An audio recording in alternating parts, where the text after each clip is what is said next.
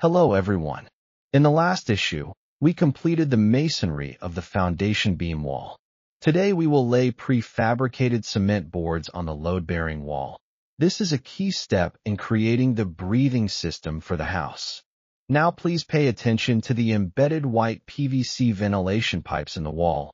These small holes will form an air convection channel in the bottom void layer, allowing moisture during wet seasons, such as the plum rain season, to have no place to linger.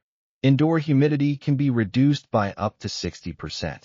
These customized prefabricated boards weigh up to 200 kilograms each and must be precisely hoisted by a crane.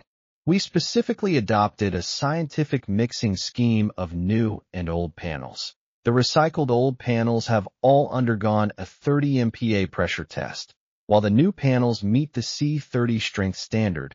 This approach not only saves 30% in costs, but also ensures 100% structural safety. The installation of the prefabricated cement boards is now completely finished. The next stage of the process will be updated soon, so stay tuned.